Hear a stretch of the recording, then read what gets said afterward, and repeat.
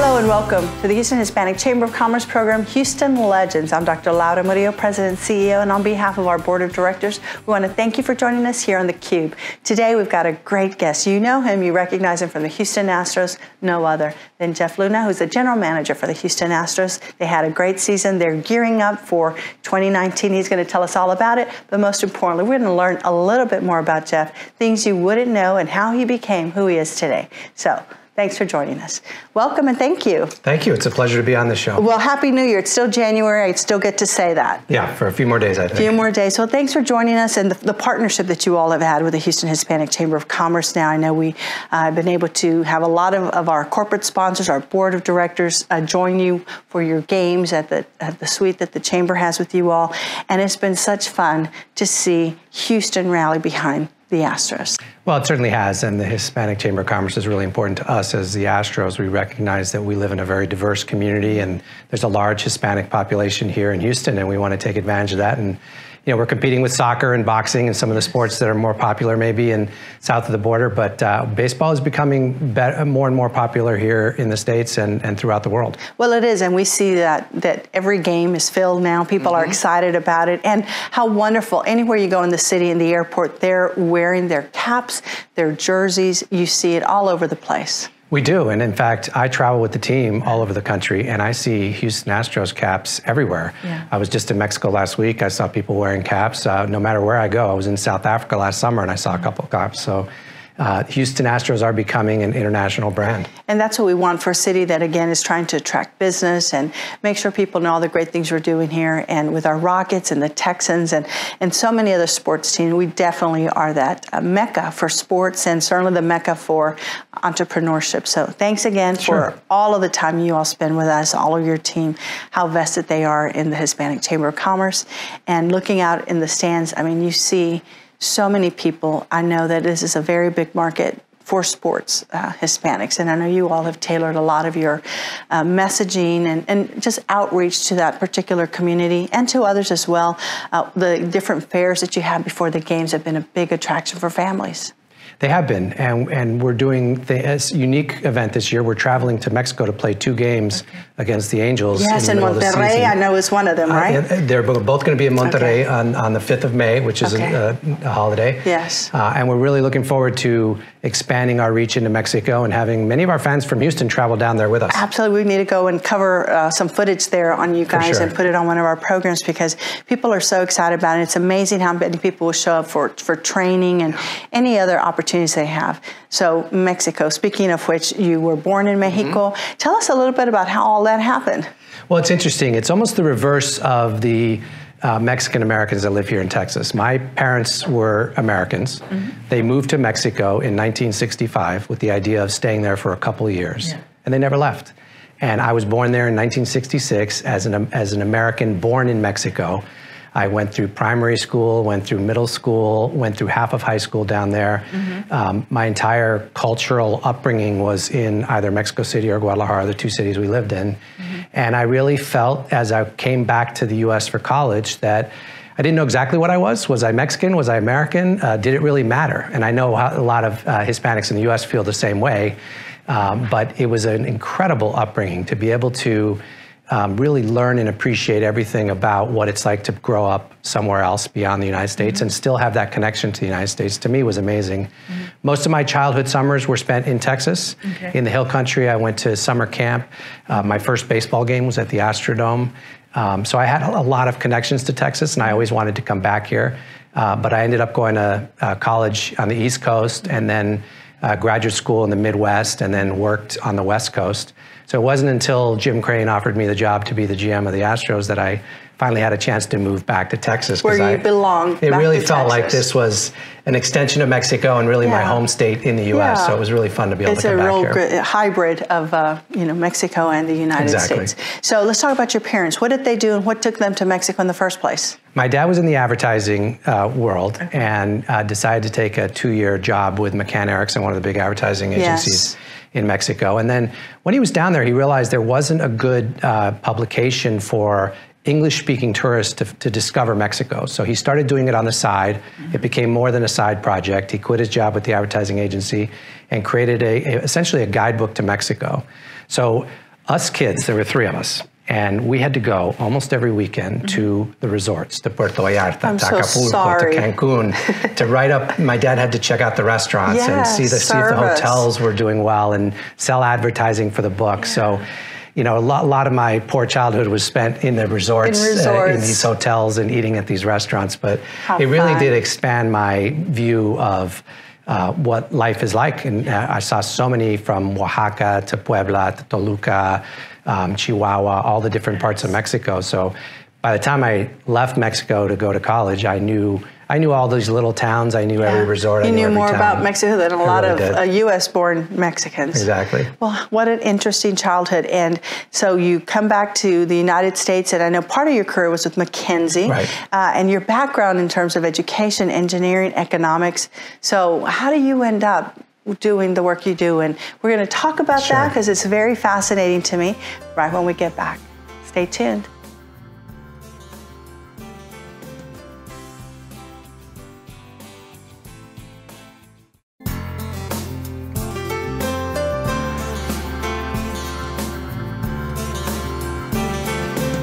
So thanks for joining us. We're back with our second part of this interview with Jeff Luhnow of the Houston Astros. He's the general manager. You know they had a great season, and they're coming back to take it all the way this year in 2019. And we're just learning a little bit more about Jeff, so thanks for joining us.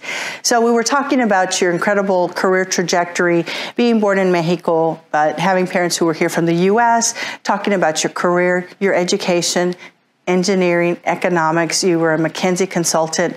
How do you go from all of that to where you are today, and how have you been able to apply all those skills? It's a great question. I had 3 careers before I got into baseball. The first was as an engineer.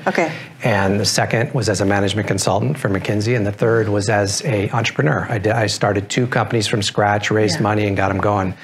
And really, it was opportunistic that I got into baseball. A former colleague of mine from the management consulting world asked me to meet his father-in-law, who happened to be the owner of one of the baseball teams. And they were looking for someone with more of a business technology background to come into the front office. And I happened to be the person that they identified. Everybody has always known I have a passion for baseball. I follow everything. I know all the details. So you had a love for it. You understood it. You knew who was who. And so you had that, but then you had that business acumen to go in and make some real big changes there. And right around the year 2003, which is the year I got hired, owners were starting to recognize that the skill sets needed to be successful in baseball were changing. It wasn't all about having baseball experience and having played. It's also about understanding the changing world of technology and business and economics. And that's why I got my shot. So I give a lot of credit to the Cardinals for taking a chance on someone like me.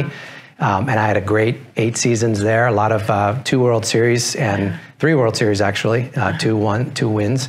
And I got a chance to develop as an executive. I will say that my experience internationally has helped a lot. 40% of our players are born outside the United States. My experience in business has helped a lot because as you're trying to figure out how much to sign players for or what to pay players, it's all about the economics of the game. Absolutely. And as an engineer, my experience with technology has helped a lot because there's more technology involved in baseball today than there ever has been. So I didn't know it, but those 3 careers that I had prior to baseball were all shaping me into the executive that I am. And put you in that place. So let's talk about that technology. What are some of the things in your mind that have transformed baseball today? Well, I will say that in the past, experts like scouts and coaches would go out to evaluate players, and they did their best and they did a good job. Then we started to get tools like a radar gun or a stopwatch, and those tools became more and more sophisticated. And now we have tools in the baseball stadium that would blow you away in terms of the accuracy and the intensity of the information that we get about everything that's happening on the field. And right then and there, fast, right? Right then and there. And then you need to have analysts who can analyze all that information and put it into a form that executives can use to make decisions. So it really is, we're in the world of big data in baseball, where the amount of information we have is overwhelming. And so we have to hire really smart people to help us figure out what it means. And how many people are part of this team of support staff? I would say for an average club, probably 10 to 12. We're a little bit ahead of the average. We probably have about 20 people that dedicate themselves to studying, interpreting, or using the information. And so you look at your career and what a stellar career you've had with the Astros. What is next for the Astros? What's this next level that you all want to attain in terms of, the actual Minute Maid Park, a lot of renovation, a lot of change. We'll talk about that. But what's next for the Houston Astros? Well, for us, there's a lot of teams that have reached a championship and won a championship like we did 2 years ago, and they utilized all of their fuel to get there and win, and then they peter out after that.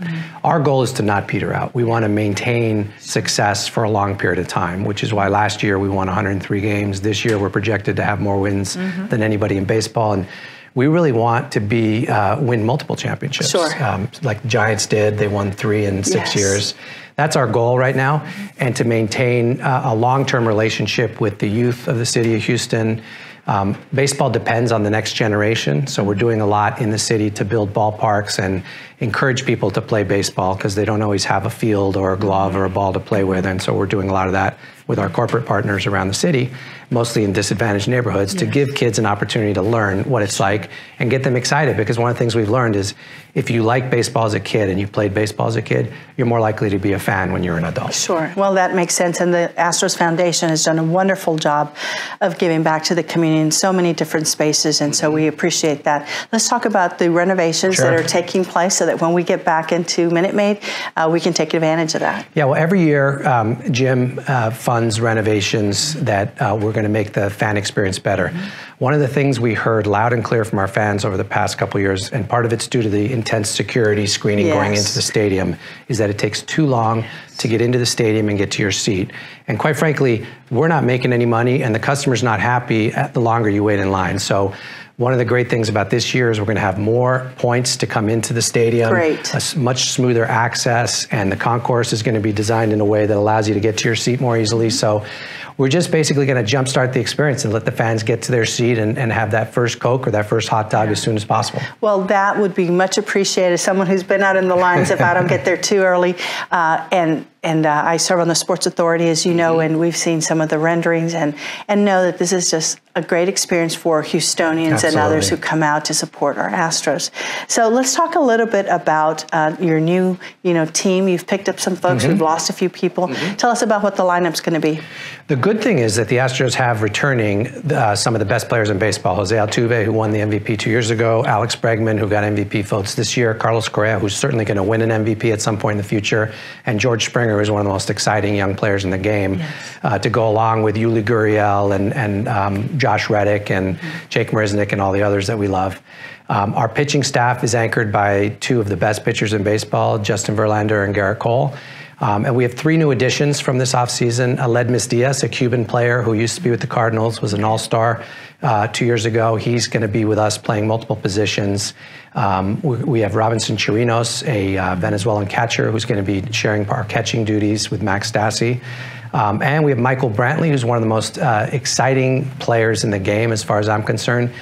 He just doesn't strike out at all. He makes hard contact and plays good outfield. So those 3 additions we think are going to make up for some of the departures. We lost Dallas Keuchel, we lost Marwin Gonzalez, Evan Gattis, some other players that have been a big part of our run the last few years. Yes, well, we look forward to the season, and we want to thank you for all that you do and the entire team over at the Houston Astros for their engagement with the Houston Hispanic Chamber of Commerce and with the city of Houston as well. Well, I appreciate your support as always. Thank you.